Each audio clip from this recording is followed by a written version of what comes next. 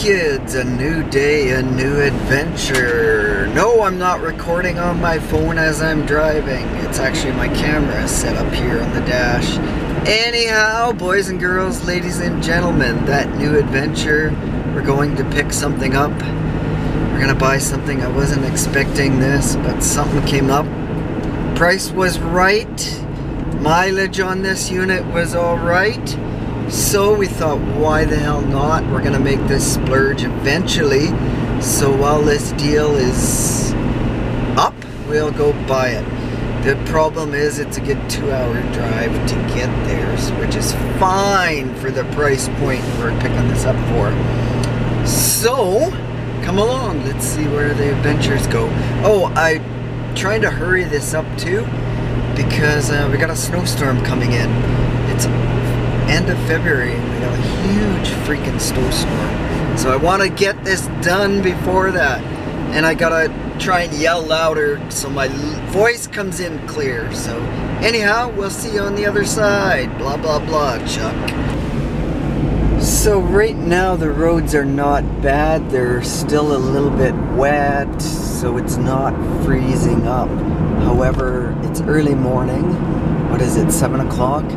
And once things freeze tonight, it's gonna be a nightmare. So that's another reason why I want to get on the road early and get back by noonish. Actually, yeah, about 1, 2 o'clock I should be back. See, look at this. Wow, it's starting to glaze over a little bit. Yeah, you can see already the roads are starting to ice up. It didn't take long. But you know why? You get little microclimates like this. You go over one mountain, one pass, and it changes from one pass to the other. So it can get a little slick and dangerous. Man, yeah, that's why I second guess coming out today. It's like, do I want to? Do I wait till Monday, Tuesday next week? But they're calling like snow and ice and rain all this week.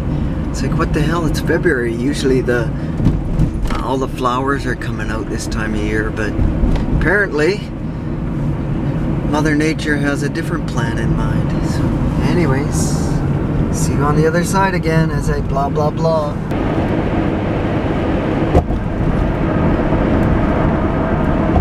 So how about this? Here's a little bit more of the ride. Wow, it's very Christmassy. Unbelievable. It's so beautiful this morning. I'm beside myself. I'm so enjoying this trip. Wow. And yet some more of the mountainsides here. Look at this. I hope this is coming in on camera. Look at all the RVs there. Wow, there's a ton for sale. That's the airport there. But this is what we're going to be exploring. All these mountainsides on my new purchase here. So, wow, incredible. Lots of camping spots. Lots of trails to explore. Lakes, small lakes. Everything. Wow, superb. Okay, we have arrived. Let's see what we're getting ourselves into here. Nice place, middle of nowhere, quiet. Don't see the bike out yet. We'll knock on the door. I'll put it back in. Yeah, no worries. Yeah, I know. It said something about no signal lights, tail lights, but my understanding is in 71 they. 71 it wasn't. Didn't have them, yeah. The guy that came up there yesterday, he said it's actually a 70 because of the year's made, so he said it's got the better motor or something like that. Yeah. And he said they did have lights mounted on here because it has left and right. Yeah, that's right. That's yeah. And he said there were lights here, so. Yeah, so I'll put it in low. So now it's in low. And it looks like original mileage almost, I would guess. Yeah, I don't think that's good though.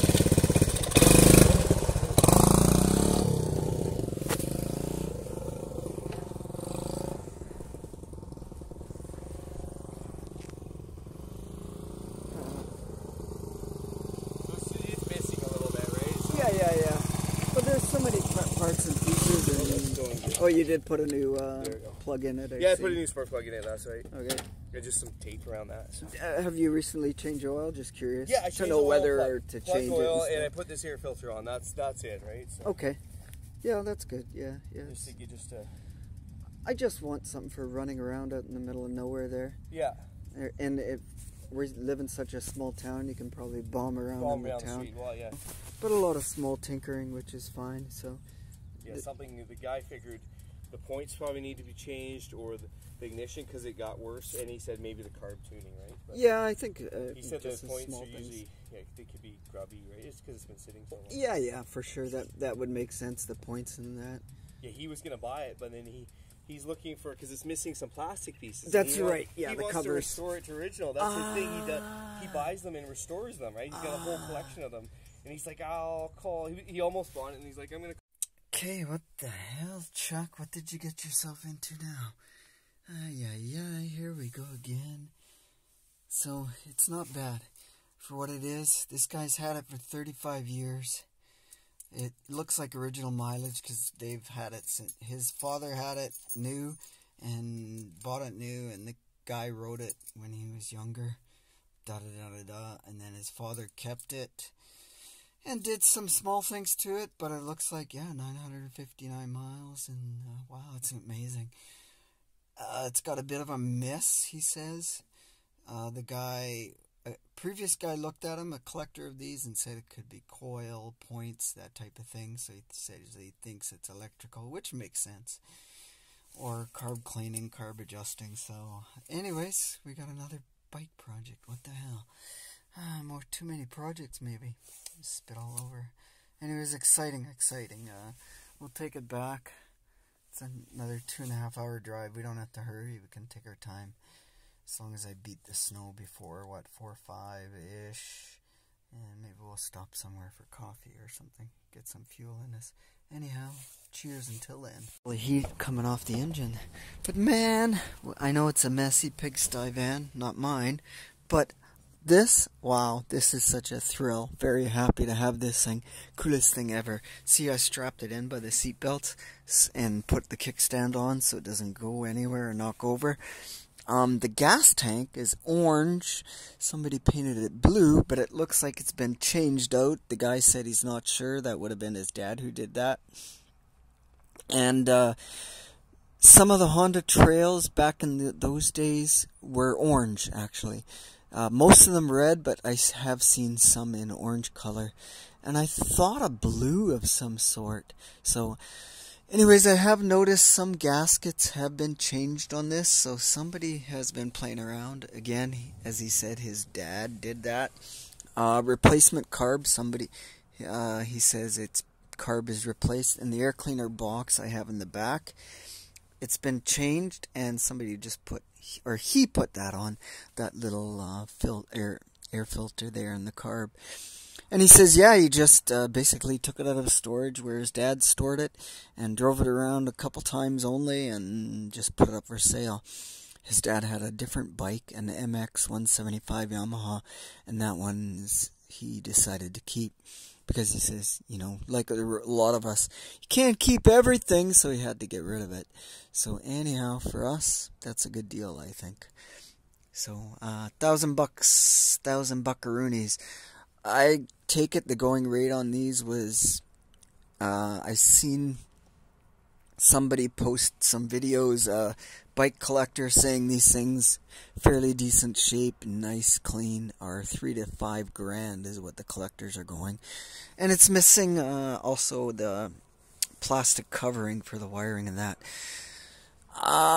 So there's a few small things to do on this for sure. So, anyways, I don't think I'll repaint it. We'll just probably keep it the same way it is, because we'll probably do a bit of bush bashing for a while. And those knobby tires are perfect for what I want. Wow, fantastic. I'm thrilled. I want to try it out. I can't wait. I had the camera on wide lens. Shitball.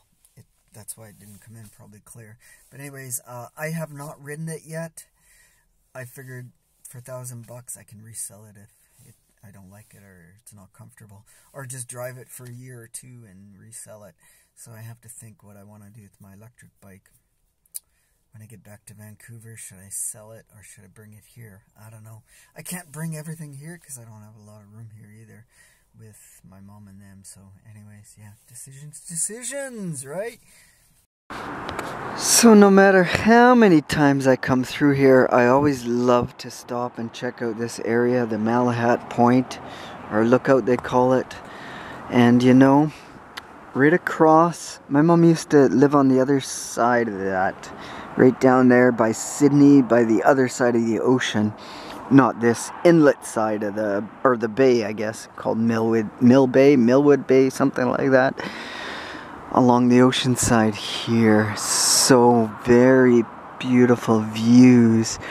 And it says, actually the top of that mountain, there's a little thing on the top, weather or whatever they call it, weather station. I hiked to the top of that one time. Beautiful little hike. Went from my mom's there. And actually the airport is right there. My mom lived right beside the airport. Right by the waterfront. Sydney. What do they call it? The city of newlyweds and nearly deads. I guess because there's so many old people. So let's walk up a bit to check that out better. Kinda, sorta better, maybe, maybe not. So anyways, we're headed that direction north. Millwoods there. There's a beautiful spot on the waterfront there. It's unbelievable. Very quiet, quaint little eclectic, is that what you want to call it? Type of spot. Here the views are just spectacular. There's a coffee shop maybe a kilometer away from us on the top of the hill, a little bit higher, or it's closed down. It was a coffee shop, but beautiful spot, beautiful views from that little place. Anyhow, let's continue on our merry way.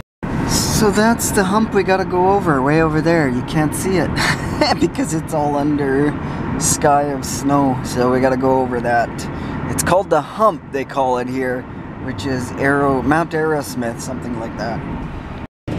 Yes, that's right, we got a whiteout, and I don't want to go snow blind. I knew it was coming, and I knew the snow would be coming through the pass here, so if I didn't have sunglasses within like 10-20 minutes, I'd get a headache, because it's just too freaking ass whiteout. Not as bad as what I thought. I thought it was going to be worse, like snowy, blowy like earlier in the trip.